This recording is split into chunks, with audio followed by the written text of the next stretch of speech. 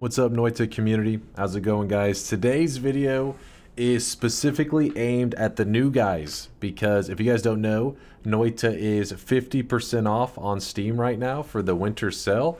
So I know there's a lot of people out there that are wanting to buy like their friend or family member a great gift.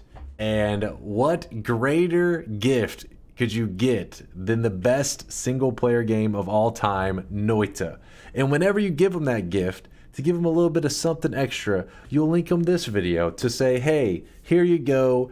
Here's this really difficult game that's amazing, and here's a video that hopefully is very short and sweet and helps them, get off to a good start in their Noita journey. So I'll try to keep today's rant as quick as possible for all those new guys in the Noita community. Welcome, you guys, welcome. So today's video is basically just going to be the Noita wand guide for beginners, for new players. And I have it set up in such a way that like my health is low, and if you ever find yourself in low health in Noita, head down, because there are these portals all throughout the levels. You jump into the portal, and well, currently right now you cannot do any editing with your wands that you found in the level, but as soon as you jump into the portal, it takes you to a holy mountain and you can begin to modify your wands. So I'm going to cover what all the stats mean so that you can know how you would like to edit your wands to make them do as much damage as possible and be as deadly as possible. So whenever you first start off, you're going to have two wands, and the stats of them don't really matter so much. It's more about the spells that they spawned with. There's a very limited amount of spells that can spawn on the either wand. So the starter wand is like this wand here is usually your damage wand. Second wand is like your bomb wand is what people refer to it. Second wand pretty much helps you get through the terrain however you can to get to like spells or hearts or wands or whatever. And the first wand is just kill enemies. Usually, obviously you can use it however you would like, but that tends to be how players look at it. Now, whenever you're traveling along, you'll find some wands, and what I did is I generated in a couple wands here, kind of cheated in a couple wands to help out with my explanation here in this guide. So I have two different wands. One of these is a non-shuffle. You'll see it says shuffle no, and the other wand is shuffle yes. They're pretty much the same wand, pretty comparable in stats, but just one is a shuffle, the other one is not. So the difference between these two wands is that the non-shuffle is predictable. This is a good thing. You want it to fire from left to right. So if you put a green bouncing burst shot that shoots like this, and then after it you put a red spitter bolt that will shoot off to the side, like you know how it's going to fire. It's going to shoot green then red, green then red. But if you put them on a shuffle wand, it's unpredictable. Sometimes it may shoot the spitter bolt first. Sometimes it shoots the green bolt shot first. The order that you put them on the wand, it doesn't even matter. This is irrelevant. It just shoots how it shoots the order however it likes to. It just randomizes it. Sometimes it looks like it's shooting predictably. Other times it becomes unpredictable.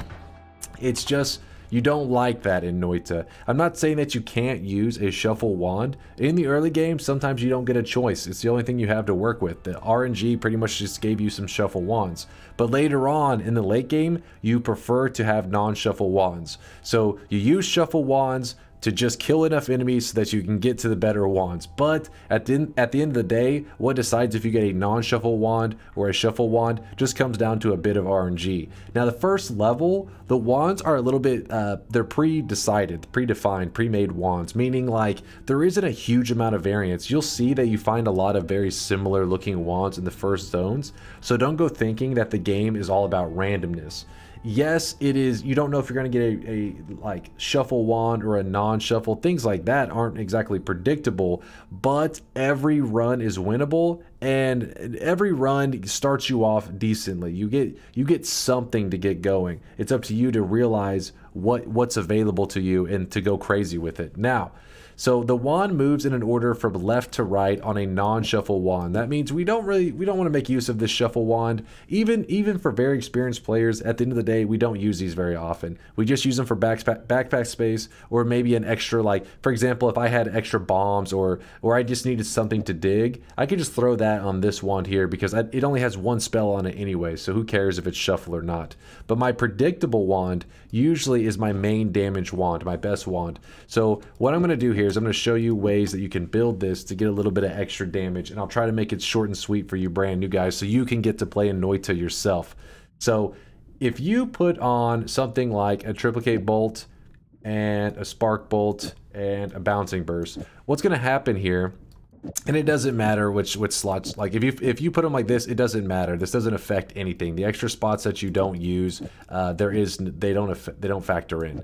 Now, what it does is it moves from left to right because it is a non-shuffle, and when it moves from one square to the next square, it goes by cast delay. So meaning when it moves from triplicate bolt to spark bolt, this time in between each shot will be 0.17 seconds. And then the timing from this spark bolt to this bouncing burst will be another 0.17 seconds. And then once it reaches the end, I mean, you can add on other spells if you like, but once it reaches the very end, that's when it goes by the recharge time, which then goes all the way back to the beginning. So it'll reach the very end, and it'll take 0.67 seconds to reload all the way back to the start. So think of it like a gun with 6 shots. I'm from Texas, so maybe that's why I think of a gun. But it's the cast delay would be the time between each shot, and the recharge is the time needed to reload the gun back to a full loaded weapon, basically. So again, 0.17 from here to here, 0.17 here to here, 0.17, and then 0.67 all the way back to the beginning. Now, there are some things that can factor in to affect these timers. Every spell has stats on it. Sometimes they add cast delay, sometimes they remove cast delay. For example, this one adds cast delay, 0.13. So actually, to get the real true time, you would have to go 0.13 seconds from this cast delay, plus the 0.17 seconds of the wand is how long it takes to go from here to here. So that would be 0.3 seconds to get from here to here. So that's why there's some variance when you fire this. You'll know that it's not necessarily very smooth, very predictable. If it was all 0.17 seconds, the pattern would look a little smoother, right? Now let's say you use a multicast, right? You put down like a double, and then you put down another spell. Well, now this double spell is going to cast these two spells together. So this right here is actually one spell group. So this one spell group will take 0.17 seconds to move from this spell group to the next one, which the next one is just a single spell by itself. So triplicate and spark bolt will shoot together, bouncing burst will shoot by itself. And you can actually see this taking place. And if you go over here, there's even a board to look at to show you the spells that are being cast with each individual click that you make. This can help you with your wand building and also help you understand what exactly is going on when you're firing your wand. So one last thing I want to leave you with, and then you can go play Noita, is that there are triggers and timers, and a lot of people are confused on what they are and their differences. A spark trigger, for example, any trigger, it looks like this, has like a little star kind of above it. You'll see other spells that have this star, that just means trigger, and it usually says it in the name. In this case, it says spark bolt with trigger. A trigger means when it impacts something, when it hits an enemy, when it hits a wall, when it hits something, deliver whatever's after it. So if you put a bouncing burst and you shoot it, it means that when it hits this wall, a bouncing burst is going to come out of it. When it hits an enemy, a bouncing burst is going to fire off into the enemy's stomach. So if you put something like a triple here, you can put actually like 3 spells, shove all the spells that you have, you know, inside of it. And then whenever this hits the wall, all 3 of these spells will come flying out.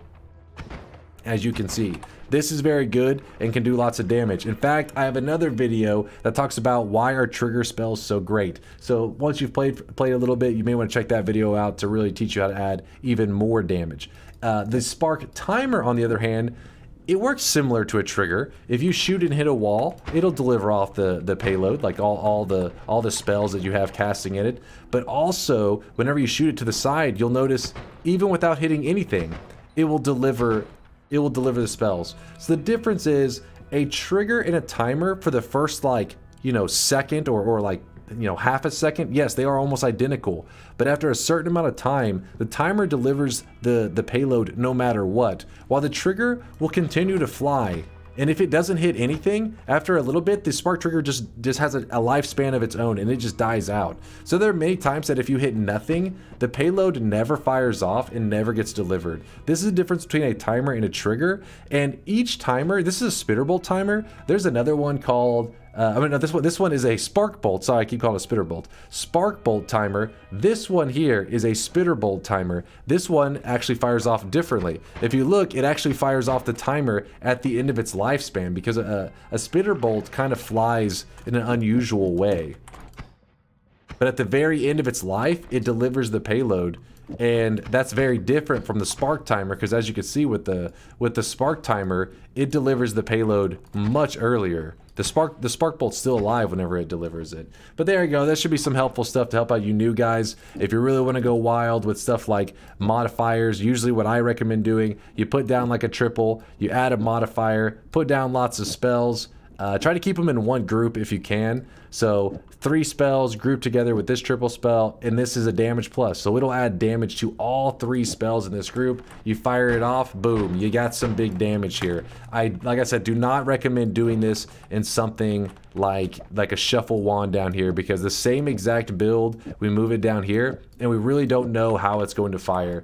Sometimes we're going to get a nice, good, big damage shot. Other times we get single individual shots. But if you have to, and you're desperate, you don't have any other good wands, this is still something that can get you by. Especially in the early levels, shuffle wands will do just fine. But once you get to the late game, you do need to transition into non-shuffle wands, and you do need to read some of these tooltips to help you get an idea of like what exactly each modifier is doing and how it's going to help the other spells that it's being grouped with. Because remember, spells that are grouped together like this, they can share these modifiers with each other. This damage plus doesn't apply to just one thing. And that's why whenever I fired it there, I was trying to show you that all of them are clearly getting this gold trail. Because see, they don't have the gold trail, and then now when you do fire them with this, they do get the gold trail. That lets you know that they all share in that damage. Oh my gosh, this video ended up being so long. I ranted for too long. New guys, welcome to Noita. By the way, you'll get used to my rants if you stop by many of my videos over on YouTube. I talk too much, but thank you guys for stopping by. I hope you enjoyed Noita. Deuces.